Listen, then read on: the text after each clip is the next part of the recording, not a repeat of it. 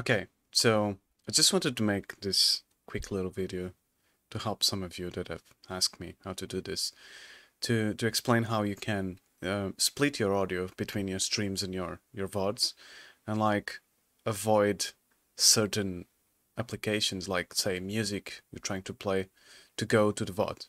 So that way you can just, in your downtime, you can play music, and Twitch will not mute your VODs because of that, because it will not go to the VODs, right?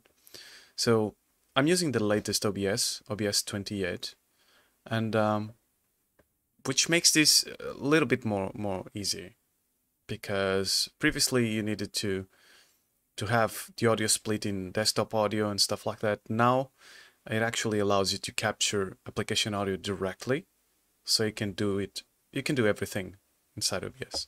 So let me show you how to do that. So first of all, let's create like a application audio capture, right? Let's say we call it Spotify 2 because I already have a Spotify one, and then you just select the window, right? For Spotify, press OK, and now we have a new source here, right? So what happens now is that if you play something on Spotify,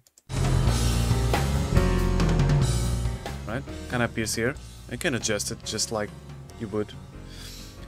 And okay, now suppose you don't want this music, this lovely music, to appear on your VODs. What you do is go to settings, output, and you make sure there's a setting on streaming. You make sure there's Twitch VOD track, and you make sure that's enabled. Uses track 2 in this case.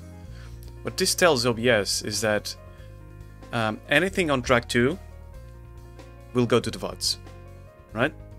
So you enable that, press OK, and then you go to your audio source and advanced audio properties, and see Spotify here, Spotify 2, right? In this case, you just deselect track 2 here in the tracks, and there you go.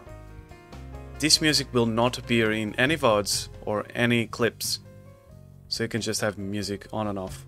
Right? You have key bindings for the music to start and play and etc. It's cool, right? Have fun.